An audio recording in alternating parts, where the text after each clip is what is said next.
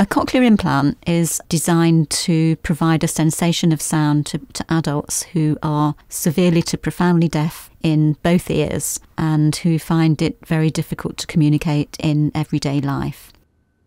It's not a perfect solution, and the outcome can vary greatly from one person to another. For that reason, we do a fairly thorough assessment to find out whether a person is suitable for cochlear implant and whether it's something that they actually would like to have.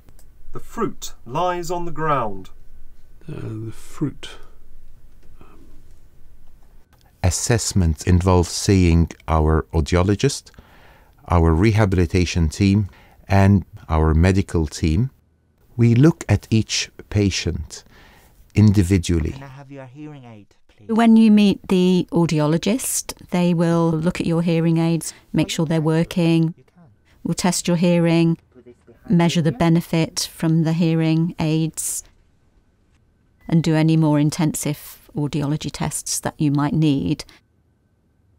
When you meet the speech and language therapist, they will look at why you want to have a cochlear implant, about how your deafness affects your communication in everyday life, and look at how the cochlear implant might change that. We need to make sure that your expectations will actually meet what we think we can offer you with a cochlear implant. Tell me about your hearing loss. When did you first notice it? About 10 years ago. And did it affect one ear or both ears? Both ears. The surgeon will talk to you about the history of your deafness and look in your ears and try to establish a cause for the hearing loss if that's possible. This is the results of your hearing test. Normal hearing is around 20 decibels, and your hearing thresholds in both ears are way below the normal thresholds. You'll also meet our radiology team, where you'll have an MRI scan and a CT scan. The MRI scan will look at the nerves of hearing, and the CT scan will look at the more bony parts of your inner ear. Yeah, we try to do all of the assessment on one day, but occasionally we need to do some additional tests, and you may need to come back on another day to have those done. After you've completed your assessment, all the results will be discussed in a multidisciplinary team meeting, and we come out with a recommendation whether we think a cochlear implant would be suitable for you or a different type of implant would be more suitable. We might find that simply just adjusting your hearing aids might be the solution for your hearing problem.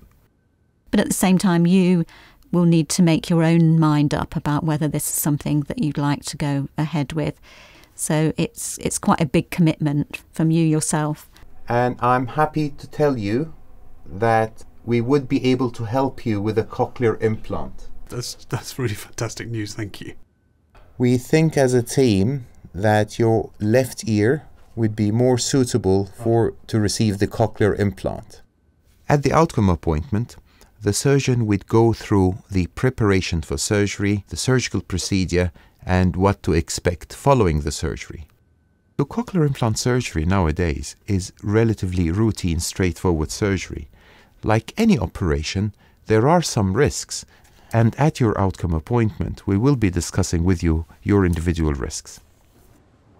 If you decide that you would like to go ahead, we will arrange for a surgery date, and you will have a preoperative anesthetic assessment done to check your suitability to have a general anesthesia.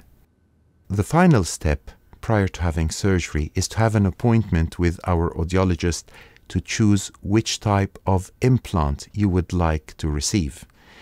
In our program, we are proud that we offer all major implant manufacturers, and if there is no clinical indication for a specific type of implant, the decision is entirely yours which type of implant you would like to go for.